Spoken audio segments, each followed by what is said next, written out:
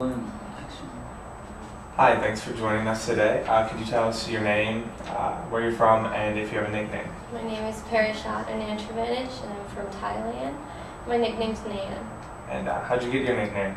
My mom said that she named me after Nancy Reagan, but really I think she named me after a baby formula in Thailand named Nan.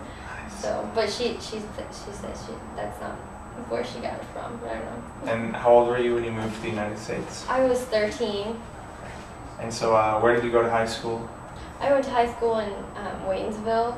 It's 2 hours away. It's a military base. So do you have family in the military? No, we just happened to move into that town. Okay. So what year are you at school here, and what's your major? I'm a junior international business major. Cool. And are you involved in any student organizations? Do you have a leadership position, anything like that? Yeah, I'm a senior chair for the International Programming Committee, which is a part of MSA. And what does the International Programming Committee do? We program events on campus, like International Fashion Show, Bazaar, pretty much to get international students and domestic students to share different cultural experiences. Okay, cool. And is there anything you'd like to accomplish with this organization while you're chair?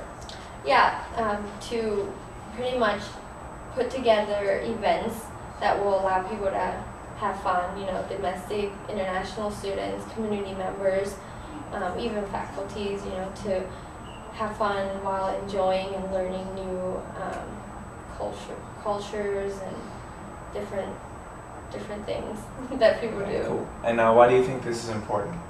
Well, it's important because the MU is a really diverse campus, and throughout the world, there's different things that people do. Every country is different, so I think it's important, especially for the domestic student, like the American students, to get out there and experience, you know, what it's like, not just put themselves, just like stay in America, you know. Right. Okay. So studying abroad is very important. Okay, cool. And do you have any kind of interesting experience, you know, maybe something cultural that happened to you either when you came to America or when you visited other countries? Yeah, well, I have several. Like when I first came here, like McDonald's in Thailand, they don't serve breakfast. And so like when we came here, I wanted the hash browns, but we didn't know that they stopped serving breakfast at 10.